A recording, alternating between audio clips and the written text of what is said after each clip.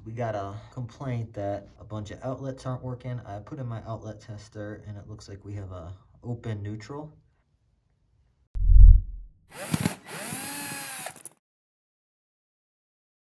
Breaker panel, all the neutral wires look like they are pretty secure.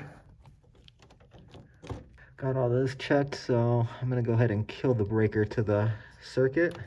Power is off. Now I'm going to start where I think the circuit begins and pull the outlet out and just check the neutral wires.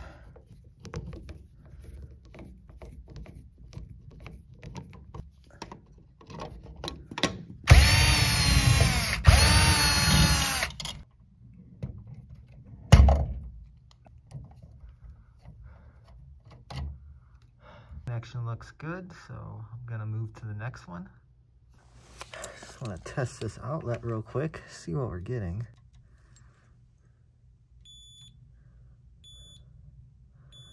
(103 volts. Almost there, but not quite. I thought that outlet was the first one on the circuit, but I found another one behind this dresser.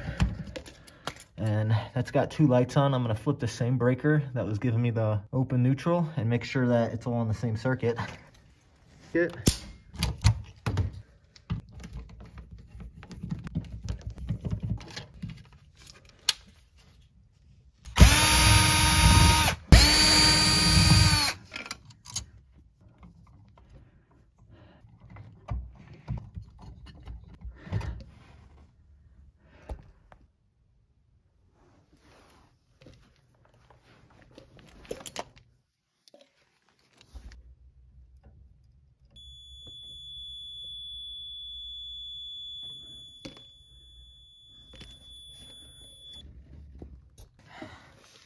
So now we have power over here again. As you've seen, we had just a little over 100 volts earlier.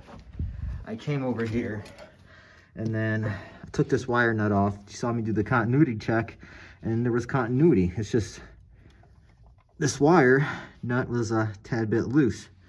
And now we have power throughout the room again. And if we check our voltage now,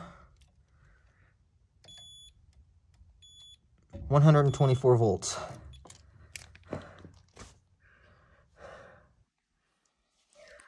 So if you have a open neutral, I will always start from the electrical panel and check all those neutral connections and just work your way down the line and figure out where it's open. Usually it's just a loose wire nut or loose nut or something.